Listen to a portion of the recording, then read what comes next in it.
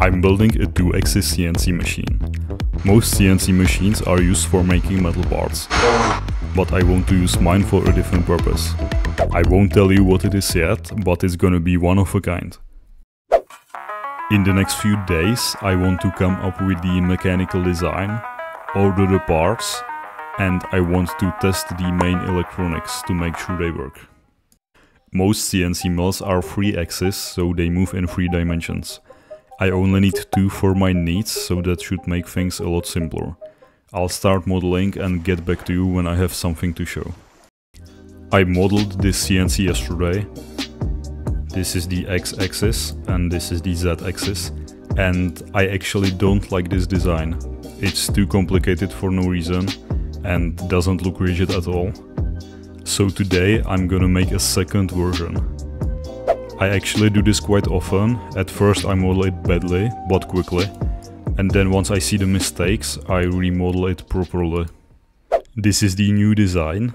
Again, it has X-axis, which is gonna hold the workpiece, and a Z-axis, which is gonna hold the tool. Each axis is made from these 2 linear rails, which constrain the movement, and a stepper motor with a lead screw which defines it. The main body is made from these 2 20 by 80 aluminum extrusions, which are gonna be bolted from the back. To increase the rigidity, I added these supports from each side. This design is simpler and looks more rigid, but we'll have to see if it correlates with reality. Since the design is finished, I'm just gonna order the aluminum extrusions. These are dirt cheap, by the way. I'm also gonna get some of these T-slot nuts so I can screw things into the extrusions. Let's get about 30 of those. And for the holes, I'm probably gonna let them drill it because I want to have it precise and be sure it works. $2.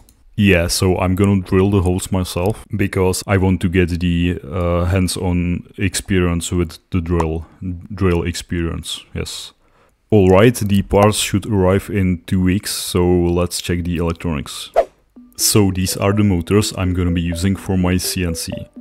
They are Nema 17 stepper motors, and what these do is you send a pulse through this cable and they move 1 step. These motors have 50 steps per revolution, so each step is 1.8 degrees.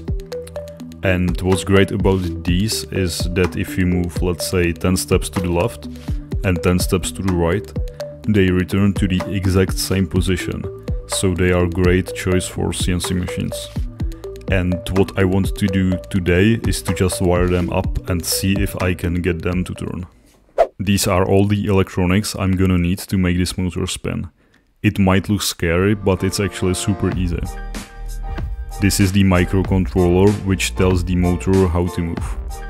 To actually make it spin, you need a stepper motor driver which generates the necessary pulses. And this is a CNC shield. You just plug it into the Arduino and then you connect the stepper motor driver and the stepper motor. And all this thing does is it makes the wiring easier. I'm also using a power supply to supply the power for the shield. So as I said, this is pretty simple, and when I turn it on, the motor should start spinning. What the fuck? Future me here, I just spent 2 days solving this issue. I switched the power supply for a larger one, because the old one was only providing 30 watts, even though it should be more than enough for this small motor with no load, but I switched it anyway and it didn't help. I tried all sorts of stuff, but the issue ended up being the microcontroller.